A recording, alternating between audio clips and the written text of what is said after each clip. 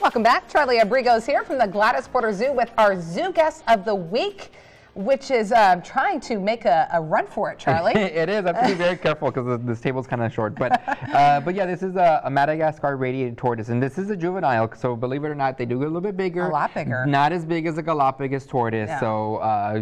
So it'll probably get maybe about 25 to 30 pounds or so. Okay. Probably about almost, maybe a little bit more than double this size. They do get a little bit taller than that with their shell, and they're kind of try as much as possible to kind of flip it over. It's the beautiful pattern, yeah, and that's where they get the radiated from. Is that pattern that goes across the top of the shell and throughout the sides. And of course, they are found in the island of Madagascar. So these animals are interesting because, like most other animals that are found, or reptiles that are found in different islands, are kind of confined to there. So you'll find them nowhere else in the world. So like the lemurs, the radiated tortoises, which we have at the zoo, and you can go check those out, and all of those are pretty much isolated in that big island of Madagascar. And so tell us a little bit about the tortoise's diet. I'm sure it's similar to the other ones. They eat a lot of greens, lettuce. So we have this diet. It's called iguana diet, even though a lot of other animals can eat it. Reptiles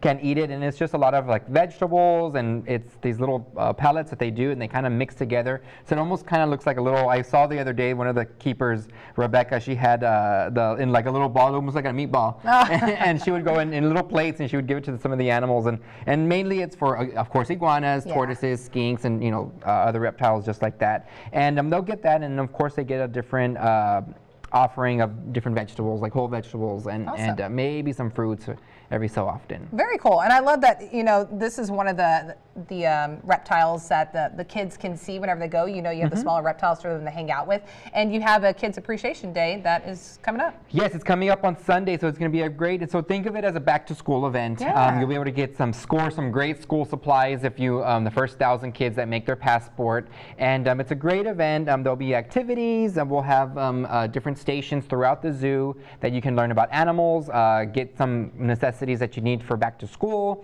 and then when you finish your passport kind of guides you throughout the zoo. When you finish it, you turn it in, and you have a chance to win some great prizes like bicycles, backpacks full of school supplies, and different things like that. So it'll be fun. Should be fun. There's them right there. 546-7187. The director took it down. I'm like, I don't have to memorize. 546-7187, and of course you could always visit us on Facebook or our website at gpz.org. Perfect to do right before school starts again. All right. Well, thank you so much, Charlie, for joining us. Thank you.